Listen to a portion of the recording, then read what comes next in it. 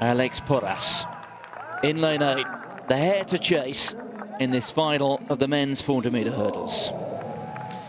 There is Maxim Sinkovic of Latvia, 50-33 man. It's going to take something in the 49s at least here to take the title.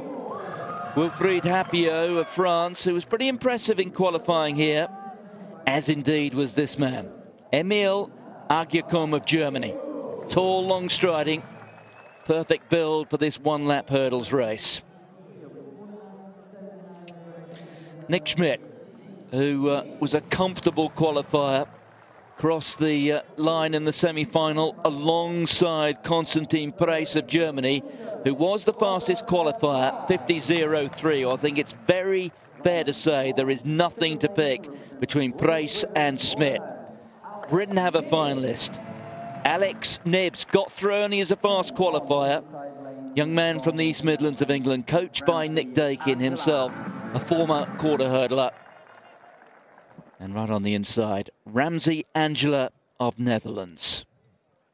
So, from the inside, Angela of Netherlands, Nibbs of Great Britain, who was disqualified in the European Junior final a couple of years ago. Preis of Germany, a semi-finalist in the European Junior Championships in the same race that Nibbs was disqualified in. What a transition he's made. Schmidt, eliminated in last year's heats of the European Championships outdoors, who was disqualified in this final 2 years ago. Agyacom of Germany is in 5, Happio France in 6, Sinkovos of Latvia in 7, Porras of Spain in 8. So the 45-metre run to this first barrier. Who's the first to rise? Happio has gone off very fast, as has Porras of Spain right on the outside.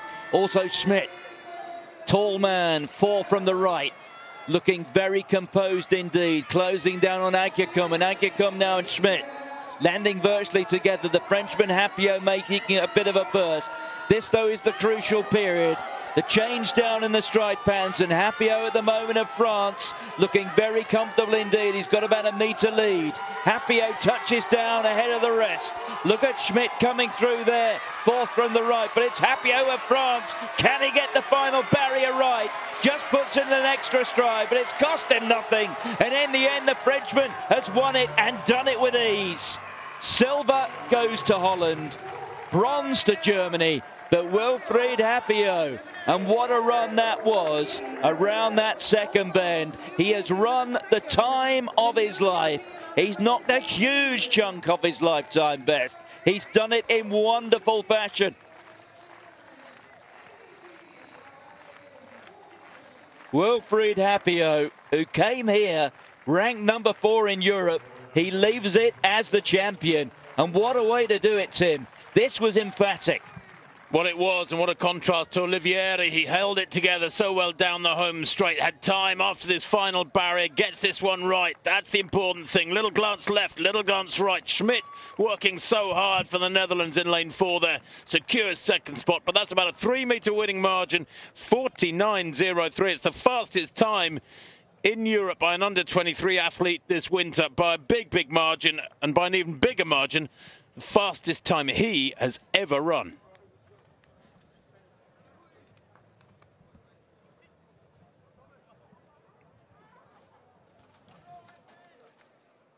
Well, in their own way, 2 quite dramatic 400-metre hurdles finals. This one, really, the sheer simplicity and the quality of the running from Wilfried Happio.